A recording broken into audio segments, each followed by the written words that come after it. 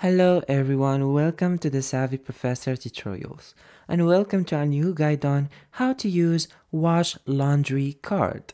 So actually you will be able to use it for apartment complex and dormitories, so on-site laundry facilities. Use the wash laundry card in laundry facilities with apartment complex, colleague dormitories or residential communities that has survived by Wash or a similar provider. Also, for offering a convenient cashless way to pay for laundry services.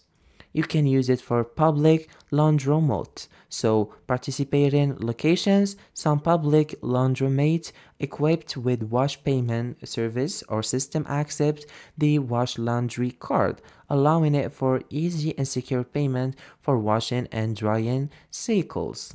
Now, how to do that? You're gonna add funds to your wash laundry card at designed, revalue stations, which are often located in or near the laundry room or online if the service provider offer that option.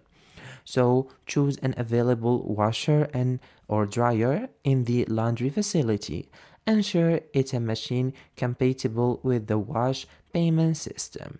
Then you're gonna swipe or tap the card. It depends on the machine technology. So swipe your card through the card reader or tap it against the reader to pay for your laundry cycle. It is actually that simple, not very complicated.